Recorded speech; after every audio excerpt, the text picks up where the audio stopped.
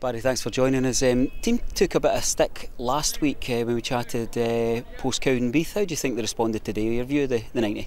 Oh, listen, they got stick last week. This week, I think you saw a performance that the fans would be proud of, where they had to dig deep at stages in the game, but we also were a good attacking threat. We've had a good few chances, a couple in the second half, one or two in the first half, and the boys, have worked so hard through the week to make sure that we're prepared for this game, and they showed their true discipline, and I'm extremely pleased with the way they went about their business today.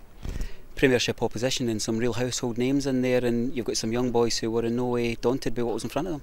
No, and they all took on board what we were asking them to do, which is just as important. But you look at our injury list, you look at their their bench and their how strong their squad is and the options that they've got. And I think the boys have got a lot to be happy about today, because we have got a lengthy injury list. We're not making any excuses, but it doesn't help.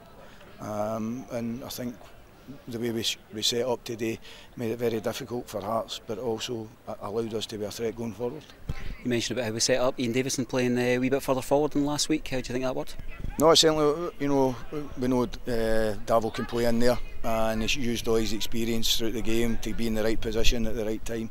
There wasn't a failure today. You look at the young boys, Ewan Valentine, Jamie Watson, right through the team. It wasn't a failure, and I thought that it's been a tremendous strike for them to get themselves level, which sometimes there's not much you can do about that. Coming back to Raith Rovers' goal, Nisbet in some ways made it, a bit of power, a wee bit of strength, and he's got some eye for a goal. No, we knew that when we signed him, and he'll get better. We said that.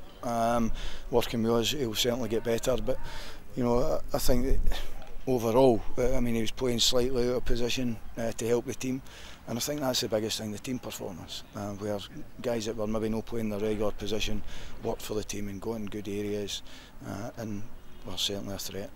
Is the greatest positive away from today then the fact that we really did perform as a unit? Yes, certainly. I think how hard they worked as a team to limit a good team like Hearts to very few opportunities. And it did, they did have a lot of possession, but it's about scoring goals. We kind of look back on what might have been at 1-0. It seemed that we were kind of pressing and might have actually found ourselves with a greater advantage. So a lot of positives to take. How do you round up the kind of extra point and the kind of penalty situation at the end? No, listen, a lot of positives for the game. The penalties are what they are. You get an extra point. Would it have helped us in the long run, maybe? But when it comes down to it, the game's over the 90 minutes. We've played against Premiership opposition. We've not looked out of place. We've looked very, compact and disciplined in our position, and a lot to be happy with today. We did have the eyes of the country on us, given that the game was live on TV as well. So it's good to send a message out to particularly our kind of league opponents that Raith Rovers are getting ready for what's ahead. Yeah, we've got another 2 games, and hopefully a few of the boys that have been injured will be getting involved in the games, because they're not quite back to full strength yet. But come the first league game, we're hoping to have everybody back available, or the majority back available, which, when they are, gives us a real strong squad to choose from. We're on the road next, up to the Highlands to play Inverness. Have you had a chance to take in any of their matches, or any notion of what their form's like at the moment?